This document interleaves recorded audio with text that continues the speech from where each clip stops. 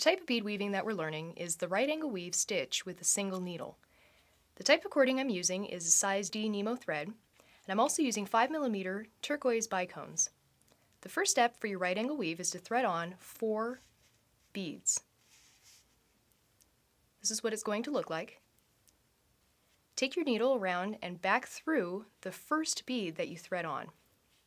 This will create a loop with all of the beads that you threaded on. Whichever bead you come out of with your thread, it's very important, especially with the right angle weave, to go through the next 2 adjacent beads to the one that you came out of. So I'll be going into this bead on the right, and then this bead on the bottom, which also happens to be the bead directly opposite from the first bead that we threaded on. So I'm coming down through this bead, and I'm going across that bottom bead. And if you're working with thinner thread, you may also wish to go through all of your beads one more time to make all of your beads fit into place a bit tighter. So this is what your first beading unit will look like. Now from here on out, with your right angle weave, you'll only need to thread on 3 beads, because the bead that you come out of with your thread happens to be the first bead of the next unit. So let me explain.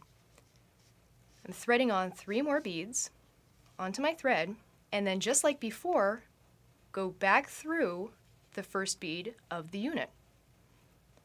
When you pull tight, you should get this familiar shape again. As before, you'll go through this bead that happens to be on the left side and the bottom bead, which also happens to be the bead directly opposite of the one that you came out of. So believe it or not, that's all that there really is to right angle weave. You are doing loop-de-loops, going in and out in opposite directions with every single beading unit.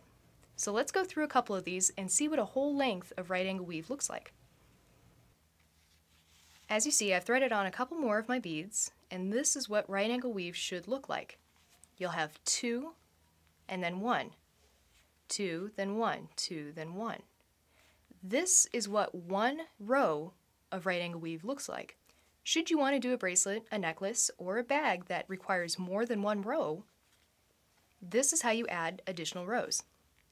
As you see, the thread is coming out of the very last single bead out of this unit here on the end. Now, if you were following the right angle weave instructions like before, your next inclination would be to thread on 3 more beads and continue doing your threading. Stop here. Instead, what you'll do is you'll come down through this bottom bead. So now the thread is coming out of here. Now you'll thread on 3 beads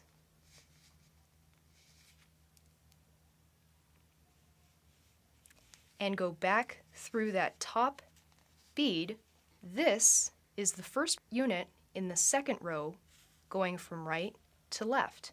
So as you see, even when you're making additional rows, you're snaking back and forth. Your thread now is coming out of this leftmost bead on the first unit of the second row. You have your right bead and your top bead for your second unit already in place. So you only need to thread on 2 beads and then go through the top bead and the right bead one more time. Now you've looped around and you've come out through this right bead. Now your thread is heading towards the bottom of your weaving. Go through the bottom bicone, go through the left bicone,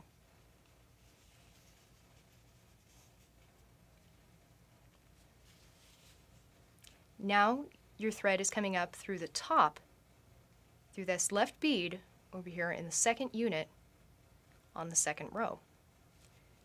Take your thread and go through the top bead in the third unit, and then thread on 2 more beads, because remember, you have your top bead and your right bead already in place.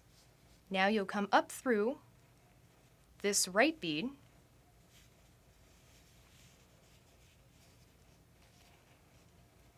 like so, and that will cinch all of your beads into place, and then go through the top bead again.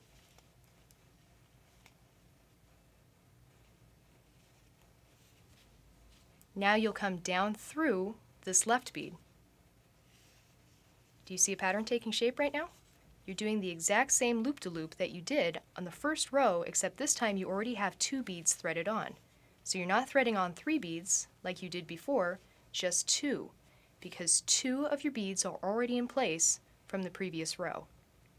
This is how you do single needle right angle weave stitch.